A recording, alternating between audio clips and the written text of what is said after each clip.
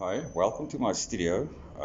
My name is Conrad by Superblur, and these are two paintings I made of Aksel and Timo. I made these ones quite a while back, or I started them, and I just added now some of the colors that I used on this painting over here. And I really think it works on these paintings. So I'm just going to do some more enamel work. So just to get some more texture on the paintings, and also just to get to the spots that I missed before.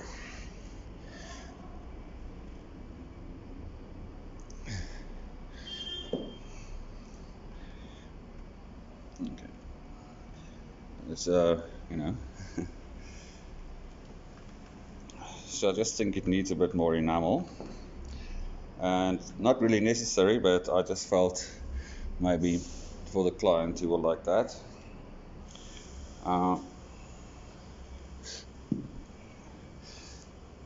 These paintings both are 80 by 120 centimeters, and then I've got this one over here which is 120 centimeters by 3.6 meters.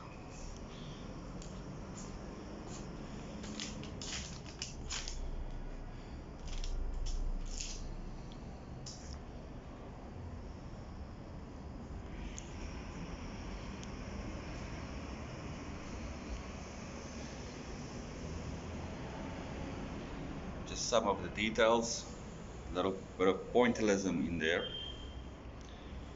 I try my best, but the client advised me not to put more paint on it, and I'm pretty happy with it as well.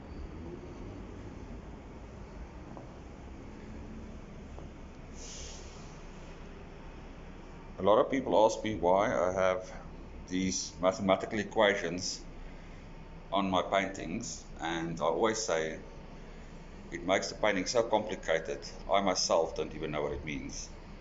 Like, for instance, I squared equals -1. Apparently that is the origin of complex numbers.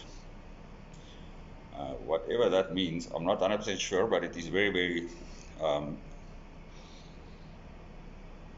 complex stuff. The standard E equals mc squared, I think I might just make it a bit more clear. Although it's Superblur, sometimes I like to finish off things a bit in a way that's a bit more clear. Then if I go back, is one of my more classical pointillist paintings. It's also some other things I'm working on at the moment. I hope you enjoyed this video. Thank you very much for watching, and I will see you on the next one. Peace out.